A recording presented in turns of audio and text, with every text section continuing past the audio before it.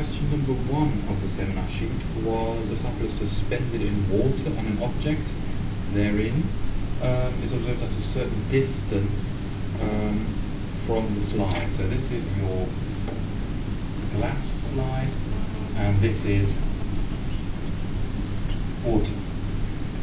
Now we've got a few rays coming from a point in the sample and we're going to see how they carry on into glass. So the normal on the interface are given. These normals are always perpendicular on the interface between glass and water. So if I look at this ray, it comes straight on along here, it will travel straight on, but it's perpendicular to the normal, to the surface along the normal. The next one would travel through, if there's no interface whatsoever, it would want to travel in a way straight on like that. Now there's an interface, so it will now be either bent towards or away from the normal. In this case it's entering from water into glass and then up to denser medium. So it goes into a denser medium, that beam will be bent towards the normal. So it won't travel like that, but will travel like that. So bend towards the normal. The same will happen over on this side. I'll just move the label. So it won't travel in this direction. It will be bent towards normal. So we'll have the light now traveling in this direction.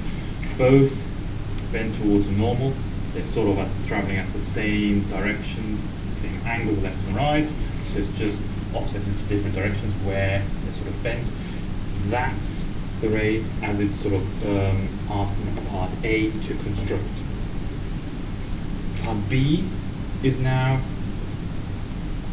viewing from the glass side. Where do these beams seem to come from?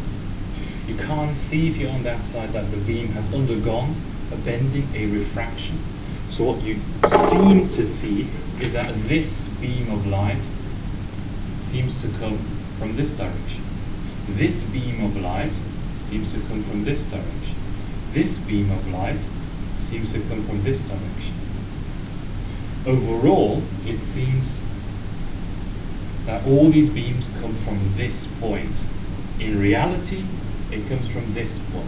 So it looks like now us having an interface from water into glass into your slide, that you've now created an object that you're looking at that's seeming further down in your sample, which is a result from refraction.